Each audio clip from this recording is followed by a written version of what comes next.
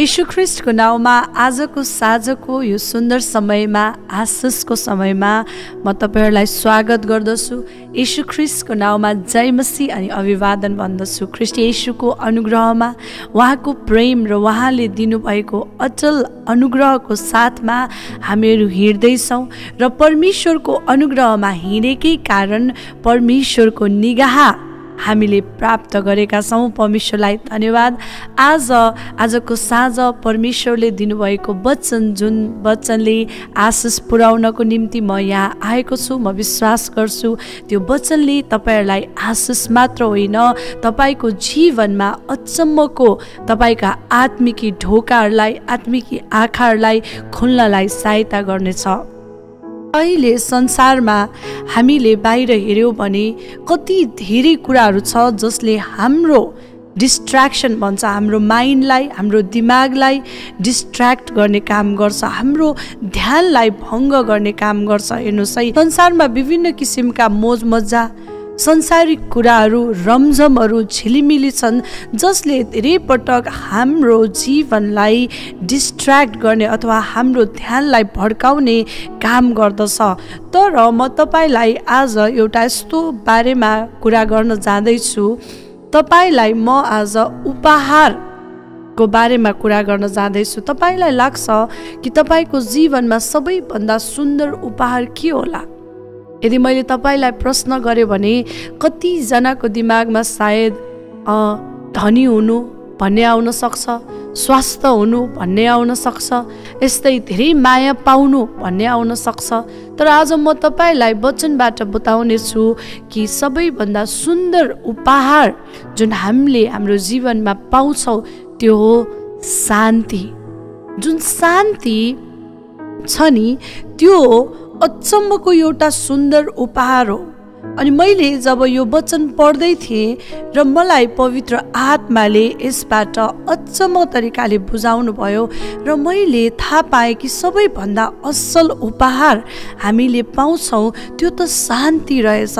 यदि हाम्रो जीवनमा शान्ति छैन भने हामीले पाउने जति प्रेम, हामीले पाएका जति सम्पत्ति, हाम्रो जति असल स्वास्थ्य भए तापनि हाम्रो जीवनमा शान्ति छैन भने कुनै पनि कुरा छैन। अनि यो शान्ति भन्ने कुरा कहाँबाट आउँछ त? कसरी आउँछ यो शान्ति? किन आउँछ यो शान्ति हाम्रो जीवनमा? त्यो किन आउँछ, कसरी आउँछ म तपाईलाई बताउँदैछु। यशायाको पुस्तकमा यसरी लेखिएको छ, जसको मन तपाईमा अडिएको छ त्यसलाई तपाईले पुरा शान्तिमा राख्नुहुन्छ, किनभने त्यसले तपाईमाथि भरोसा राख्छ। सदा सर्वदा परमप्रभुमा भरोसा राख, किनभने परमप्रभु नै सनातनको चट्टान हुनुहुन्छ। आमेन। बुझ्दै हुनुहुन्छ, जसले परमेश्वरमा भरोसा राख्छ त्यसको जीवनमा परमप्रभुको शान्ति हुन्छ। जब हामी परमेश्वरमा भरोसा राख्न सिक्छौँ नि, त्यसपछि हामीलाई कुनै पनि कुराको डर लाग्दैन। त्यो डर भन्ने कुरा बासै गर्दैन। आज धेरै व्यक्तिहरूले राति सुत्दा निन्द्रा लाग्दैन भन्नुहुन्छ। किनभने उहाँहरूको जीवनमा डर छ, शान्ति छैन।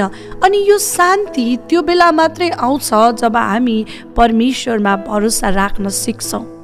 जब हामीले परमेश्वरमा सबै कुरा राख्न सिक्छौँ नि, प्रभु मेरो चिन्ता, फिक्री, बोझ तपाईले लिइसक्नु भएको छ भन्ने भरोसा, एउटा अटल विश्वास हाम्रो हृदयमा आउँछ नि, कुनै पनि कुरामा यसले हामीलाई डिस्ट्र्याक्ट गर्दैन नि, अनि हाम्रो जीवनमा शान्ति आउँछ। त्यसैले मैले अगाडि तपाईलाई अलिकति ध्यान भड्किने कुराको बारेमा बताउँदैछु। जसको ध्यान परमप्रभुतिर हुन्छ, जसको आँखा परमप्रभुतिर हुन्छ, त्यो ध्यान एकैतिर लागेको छ भने त्यो ध्यानले, परमेश्वरतिरको ध्यानले तपाईको जीवनमा परमेश्वरलाई भरोसा गर्न सिकाउँछ।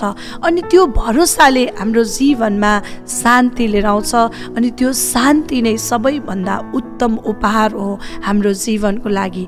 यदि तपाईलाई मैले उदाहरण दिएँ, तपाईको घरमा प्रशस्त खाना छ, तपाईको घर टाइलले एकदमै सिङ्गमरमरले सजाइएका छन्, ओछ्याइएका छन् भुइँमा, अनि तपाईको बिस्तारा पनि एकदमै राम्रो छ, सुत्ने गद्दा एकदमै राम्रो छ, तर राति सुत्दा तपाईलाई निन्द्रा आउँदैन भने के तपाईलाई ती सबै कुराले शान्ति दिन्छ र?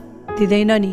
तर तपाईको जीवनमा तपाईलाई तपाईका छोराछोरी असलमा छन्, तपाईँ ठिक्कैमा हुनुहुन्छ, तपाईको घरमा खानेकुरा होस् या नहोस्, तर तपाईलाई राति सुत्दा मिठो निन्द्रा आउँछ, तपाईले परमेश्वरमा हर कुराको लागि भरोसा गर्नुहुन्छ, आफ्नो भविष्यको लागि भोलि परमप्रभुले मलाई झुटाउनु हुनेछ, मेरो भविष्य असल गर्नुहुनेछ, मेरो छोराछोरीलाई राम्रो ठाउँमा प्रभुले राख्नुहुनेछ, यो किसिमको विश्वास कुनै पनि कुरामा ध्यान नफड्काएर ख्रीष्ट येशूलाई मात्र हेर्नुहुन्छ र विश्वास गर्नुहुन्छ भने अचम्मको त्यो शान्ति तपाईको जीवनमा आउँछ अनि राति सुत्दा तपाईलाई मिठो निद्रा लाग्छ। हेर्नुस् त के रहेछ त सबैभन्दा असल उपहार, शान्ति। साँच्चै त्यही शान्ति परमेश्वरले हामीलाई दिन चाहनुहुन्छ।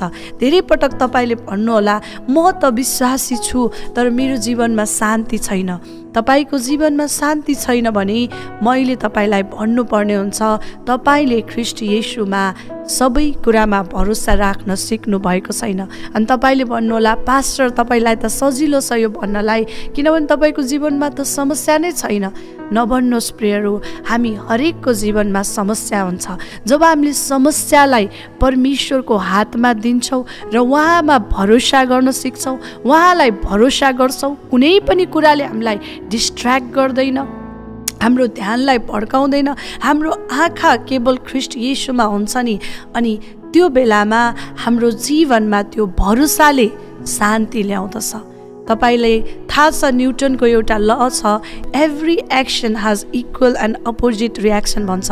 त्यस्तै गरेर शान्ति र परमेश्वरमा भरोसा गर्ने पनि एक अर्कासँग सम्बन्धित कुरा छ। हर कुराको के हुन्छ, त्यसको चाहिँ प्रभाव हुन्छ, हर कुराको प्रभाव हुन्छ। त्यस्तै गरेर तपाईको विश्वासले तपाईलाई शान्ति लिएर आउँछ। तपाईको विश्वासले तपाईलाई परमेश्वरमा हेर्ने हृदय दिन्छ। जब हामीले भरोसा गर्छौँ नि प्रभुमा हरेक कुरामा, मैले भनिरहेको छैन पैसाको कुरामा मात्रै होइन, छोराछोरीको कुरामा मात्रै होइन, के खाउँको कुरामा मात्रै होइन, आफ्नो भविष्यको कुरामा मात्रै होइन, हरेक एभ्री सिङ्गल कुरामा जब परमेश्वरलाई ट्रस्ट गर्ने, परमेश्वरमा फेथ राख्ने, परमेश्वरमा भरोसा गर्ने बानी हामीले गर्छौँ नि, अटोमेटिकल्ली हाम्रो जीवनमा एउटा पिस, शान्ति आउँछ। अनि त्यो उपहार हो। मैले अहिले बुझ्दैछु कि शान्ति भन्ने कुरा एकदमै ठुलो कुरा हो। सायद हाम्रो जीवनमा कुनै पनि कुरा नहोस् तर शान्ति छ भने अचम्मको तरिकाले परमेश्वरले हामीलाई चलाउन सक्नुहुन्छ। र त्यही कुरा आज म तपाईलाई प्रोत्साहित गर्न चाहन्छु। सबैभन्दा उत्तम र सबैभन्दा सुन्दर उपहार भनेको शान्ति हो। र यो शान्ति कहाँबाट आउँछ? अघि मैले तपाईलाई वचन पढेर सुनाएँ, शान्ति परमेश्वरमा भरोसा राखेर आउँछ। जब तपाईले हरेक कुरामा परमेश्वरलाई भरोसा गर्न सिक्नुहुन्छ, आफ्नो दुःखमा, आफ्नो समस्यामा, आफ्नो हरेक कुरामा केवल परमेश्वरमा भरोसा गर्नुहुन्छ, आफ्नो ध्यानलाई भड्काउनु हुँदैन। कुनै पनि कुराले तपाईको ध्यान चाहिँ भड्किन्न, चाहे त्यो समस्याले होस्, दुःखले होस्, रोगले होस्, अभावले होस्। जब हर समयमा आफ्नो ध्यान केवल परमेश्वरतिर मात्रै हुन्छ नि, विश्वासमा, त्यसपछि अचम्मको शान्तिले घेर्छ। मैले अघि नै तपाईलाई भने पास्टर तपाईको जीवनमा समस्या छैन त्यसैले तपाईले यो कुरा भन्न सक्नुहुन्छ भनेर तपाईले मलाई भन्नुहोला, तर हामी हरेकको जीवनमा समस्या आउँछ। तर मैले तपाईलाई धेरै पटक मेरो गवाही दिएको छु, समस्या आउँदा मैले समस्यातिर होइन केवल परमेश्वरतिर हेर्न सिकेको छु। मेरो ध्यान डिस्ट्र्याक्ट हुँदैन, मेरो ध्यान केवल परमेश्वरतिर हुन्छ। मैले भन्छु प्रभु तपाईँ ख्रीष्ट येशूले गर्न सक्नुहुन्छ, त्यसलाई मैले किन हेर्नु जब ख्रीष्ट येशूमा म भरोसा गर्न सक्छु भने। त्यही कुरा आज तपाईले गर्नुहोस् मेरा प्रियहरू।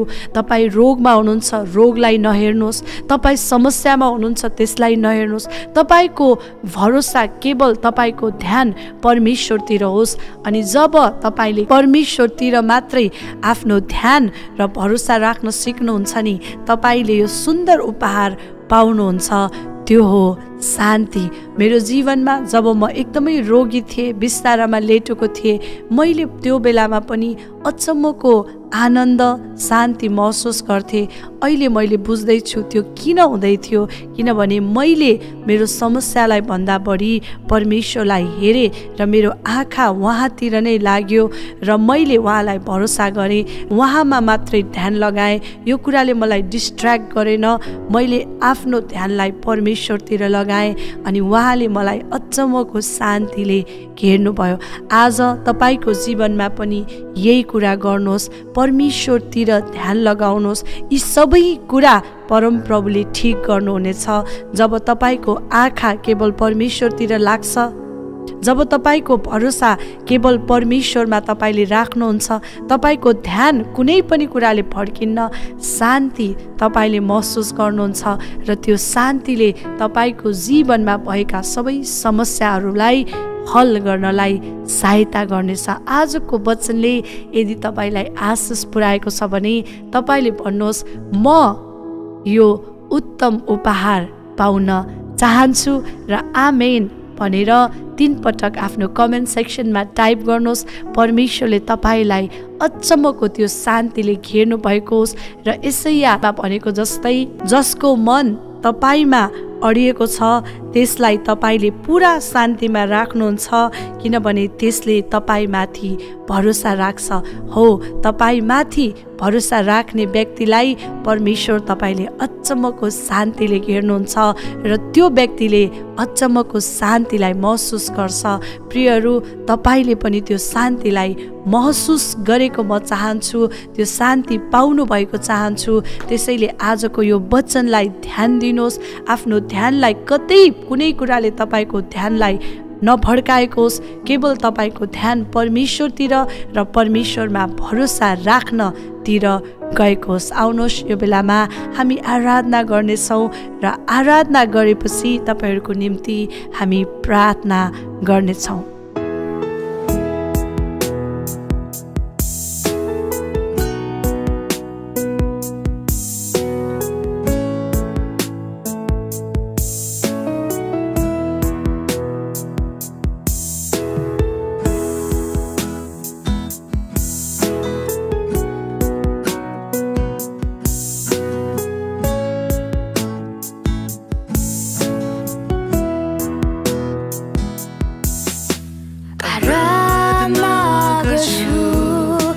महान प्रभु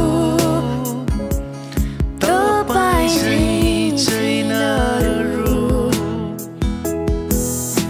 आराधना गर्छु शान्तिका कुमार, यसै गर्न चाहन्छु म स्तुति गर्छु तपाईं मेरो धार्मिकता, आराधना गर्छु महान प्रभु तपाईं चाहिँ छैन अरू, तपाईं चाहिँ छैन अरू, तपाईं चाहिँ छैन अरू।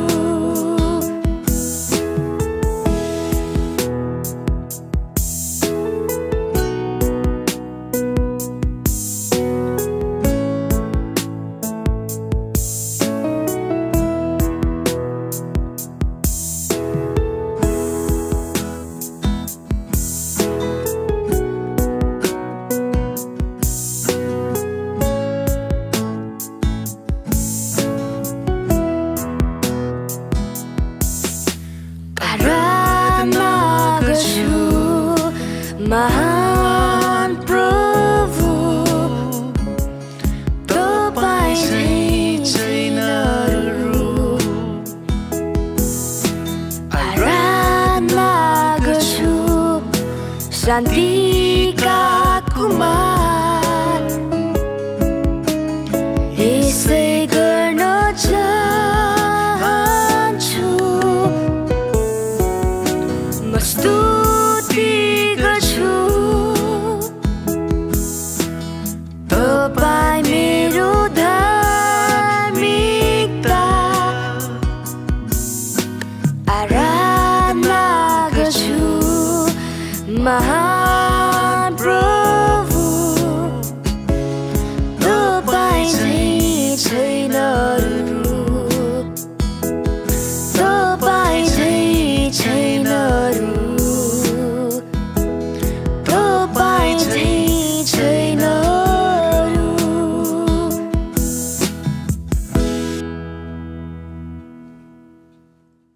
आउनुहोस् यो बेलामा हामी आफ्नो हातहरू स्वर्गतिर उठाउनेछौँ, प्रार्थना गर्नेछौँ। प्रभु ख्रीष्ट येशूले अनुग्रह गर्नुभएको होस्, तपाईँहरूको जीवनमा परमेश्वरको अनुग्रह आएको होस् पनि हामी अन्तर्विन्ती गर्नेछौँ, चङ्गाईको लागि प्रार्थना गर्नेछौँ।